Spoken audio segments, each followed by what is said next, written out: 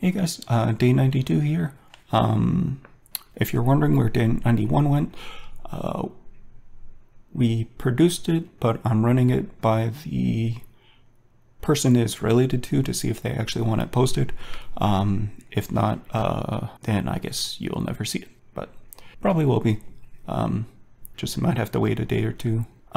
Today we're reading some Burmese folk tales by Hong. Yeah.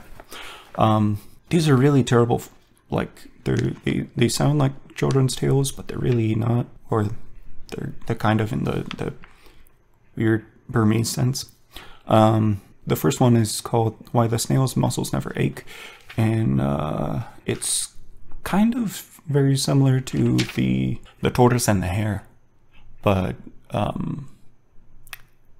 gets a little different.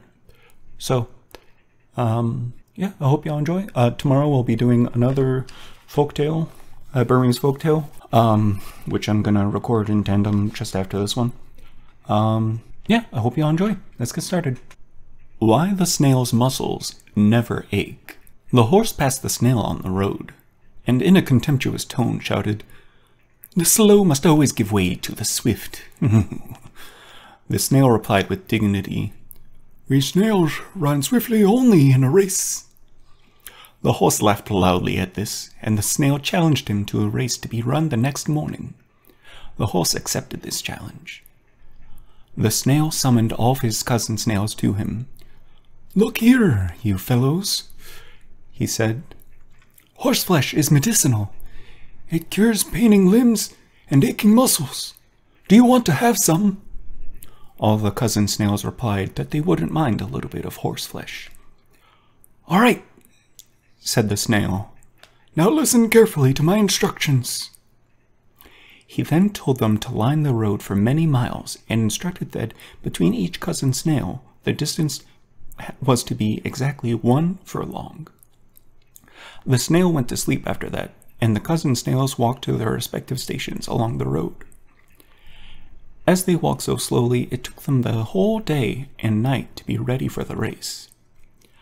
The next morning, the horse came to the snail and asked with due sarcasm, "Are you ready, Master Runner?" The snail replied that he was ready, and laid down the conditions of the race. The runner should run on and on along the road until one was left behind, and at every furlong the runners should call out to each other to signify that neither had fallen behind. The horse agreed, and the race started. The horse ran swiftly, but the snail walked at a leisurely pace.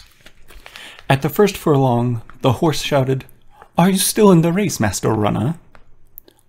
"Of course I am," said a cousin snail, and the horse was really surprised. He stopped and looked around carefully, and saw the cousin snail walking sedately by his side. The horse thought that the cousin snail was the snail, and said, "I will outstrip you all right at the next furlong." But at the next furlong, there was a cousin snail ready to pretend that he was the snail.